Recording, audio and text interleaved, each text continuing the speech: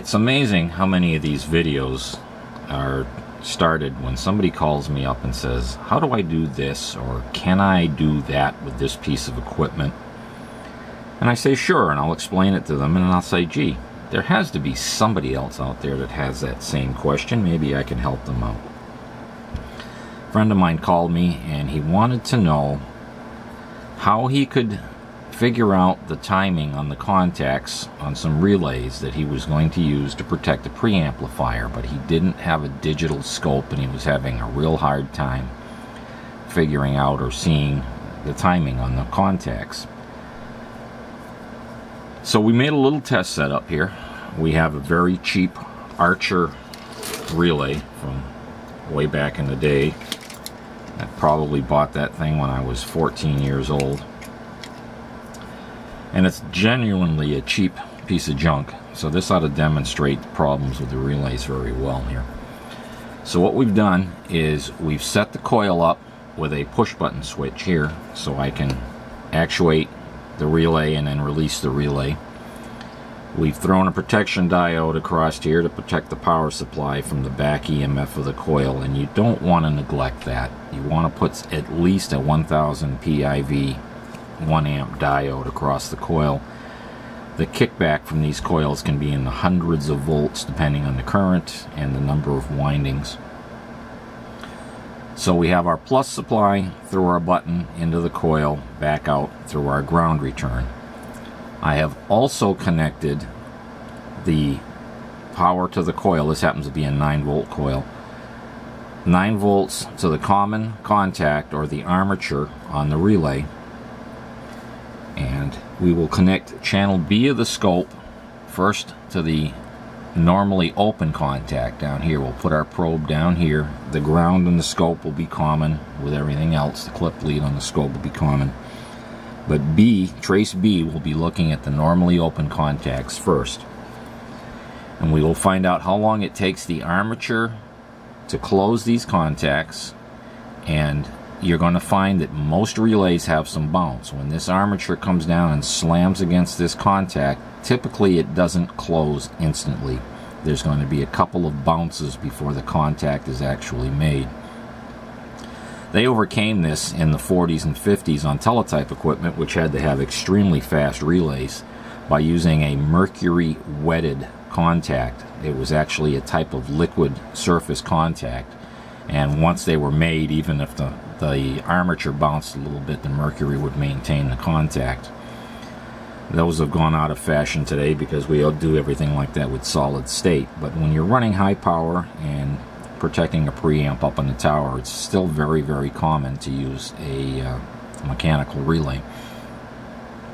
So we'll find out what the timing is for this to close. We will also find out what the timing is for this set of contacts to return, and that's typically slower because there's going to be some residual magnetism in the solenoid in the coil, or excuse me, the metallic center of the coil, and this spring has to overcome that residual magnetism when the current shuts down and pull this contact away.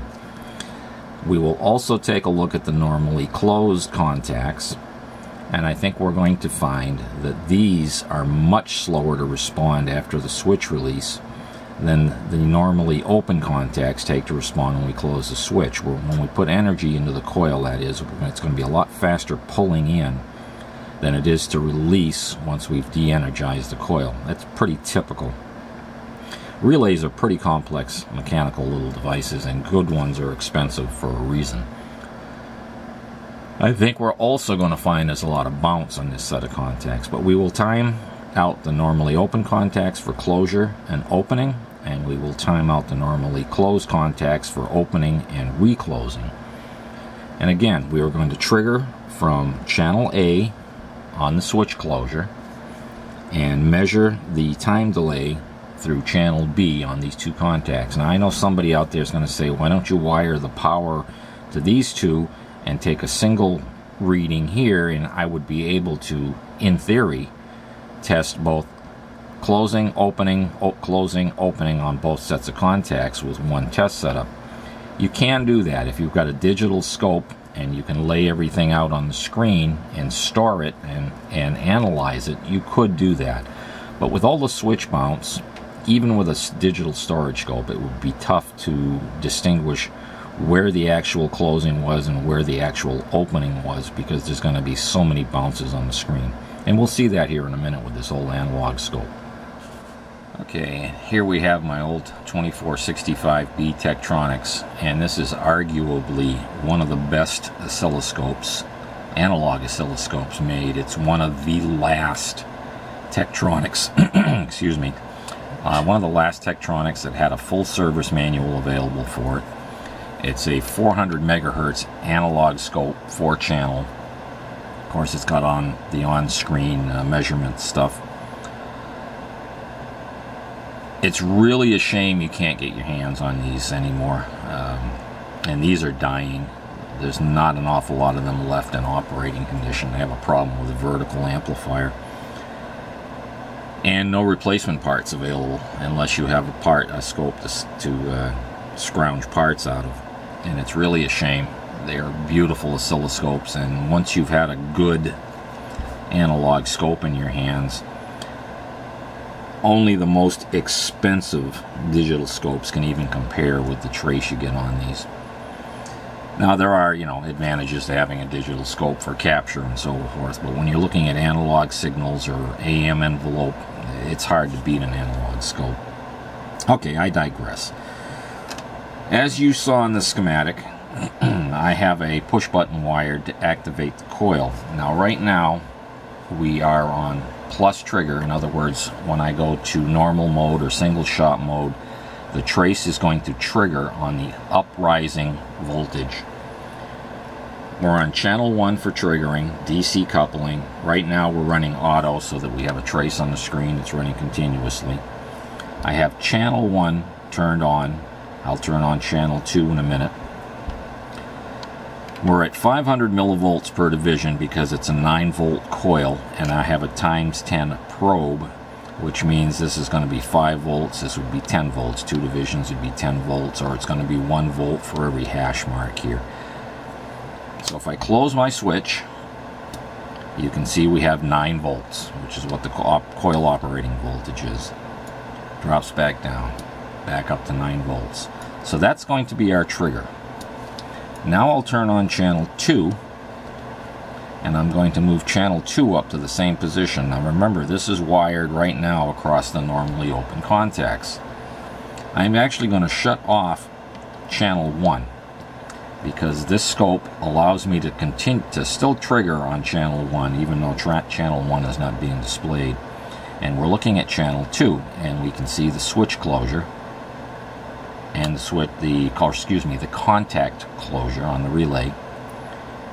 And when I press the button, now what we're seeing is the contacts, the normally open contacts being made.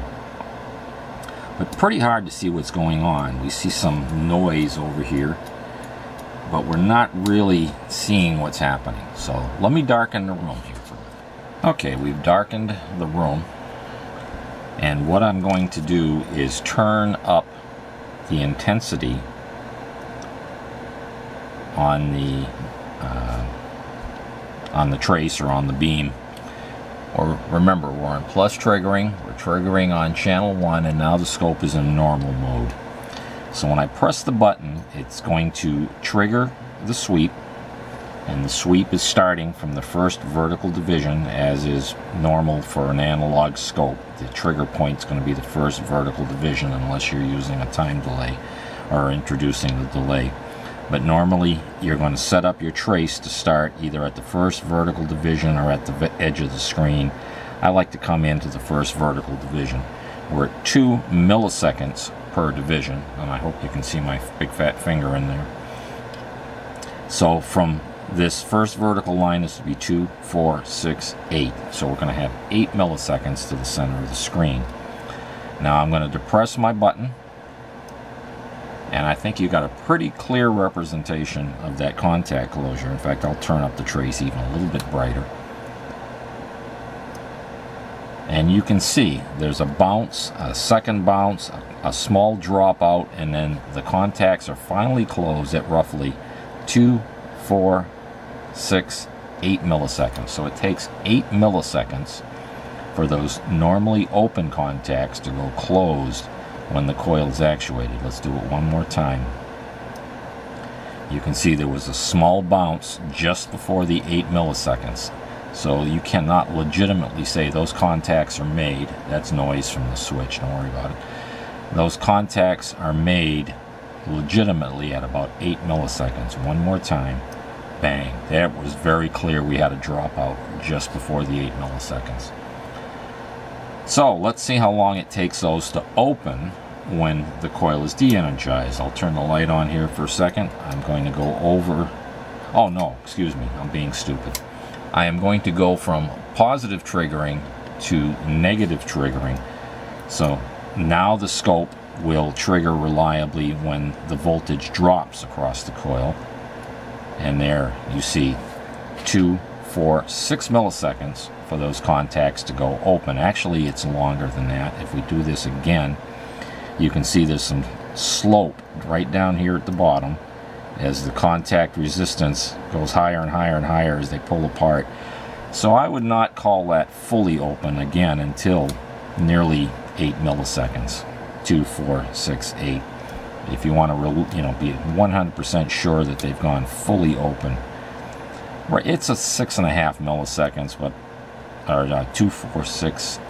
Yeah, 6.5. I would go 8, 7, or excuse me, not 6.5, 7 milliseconds. I'm being stupid today. I need more coffee. Of course, if I have more coffee, my finger's going to shake a whole lot more. So that is the normally open set of contacts opening when the button is released or the coil is deactivated. So let's call it all in all 8 milliseconds for opening and closing on those contacts. Now let's take a look at the normally closed contacts, and once again I am going to trigger on the plus side. So when the coil's actuated, bang, we can see that's opening very quickly. The normally open contacts are opening very fast. It's pulling away very quickly, as we would expect them to. Let's go down to 500 milliseconds per division and try that again. So there's 1 millisecond, 2 milliseconds is the center of the screen. You can see by 2 milliseconds those contacts are fully open. Remember, we're working with a 400 megahertz scope here. So that's a fairly accurate representation of the contact resistance. But we can pretty much safely say that at 1, 2 milliseconds, remember it's it's 500 microseconds per division now. So that's 1 millisecond, the center of the screen is 2 milliseconds. At 2 milliseconds, those contacts are reliably open. That's the normally closed contacts opening. Now let's go to negative triggering and take a look at how long it takes those to reclose. I didn't see anything. So I'm going to slow this down. There's 1 millisecond, 2 milliseconds, 5, there's 10 milliseconds. That's a little bit too much. There we go. So we're looking at 5 milliseconds per division and closing. So 5, 10, 15, 20 milliseconds before those normally open contacts reclose. From the time the solenoid is deactivated, you're looking at a 20 millisecond delay before those normally closed contacts reclose. Now, if that was protecting the front end of your preamp, in other words, if that was the connection to the front end of your preamp, that's actually desirable. They're opening in 2 milliseconds, which is very quick, and not closing for 20 milliseconds after you drop the key, which gives everything plenty of time, your RF power to fall off and so on and so forth, so you wouldn't be feeding anything back into your preamp. So for that part of the circuit, that's pretty desirable. However, on the normally open contacts, which would be bypassing or drawing the RF around the relay, or the preamplifier, excuse me, I would want a little bit more reliable contact closure, and that's where an expensive relay comes into play. They'll have less bounce, or the duration of the bounce. If you could get it under 4 milliseconds for those contacts to close and carry the RF on the normally open set, it would be desirable. So I'm going to release one more time, and as you can see, it's clearly slow when they reclose. 5, 10, 15, 20 milliseconds. Whoop, that was even longer. There was one that was even longer. Let's try that again. 20 milliseconds. 20 milliseconds. Yeah. At any rate, there you have it. By darkening the room, turning up the intensity, and triggering from that first line, you can get a very accurate representation of how long it takes those contacts to close and open, and how many bounces there are before they are fully closed. Hope you found this useful. Hope this saves you some heartache, and if you liked it, please give us a thumbs up. A subscription is always appreciated. They're free, they don't cost you anything. And the more subscriptions, the higher the ranking is in YouTube, and the more people are going to find us. Thanks for stopping by. As always, I'm the Radio Mechanic. See you.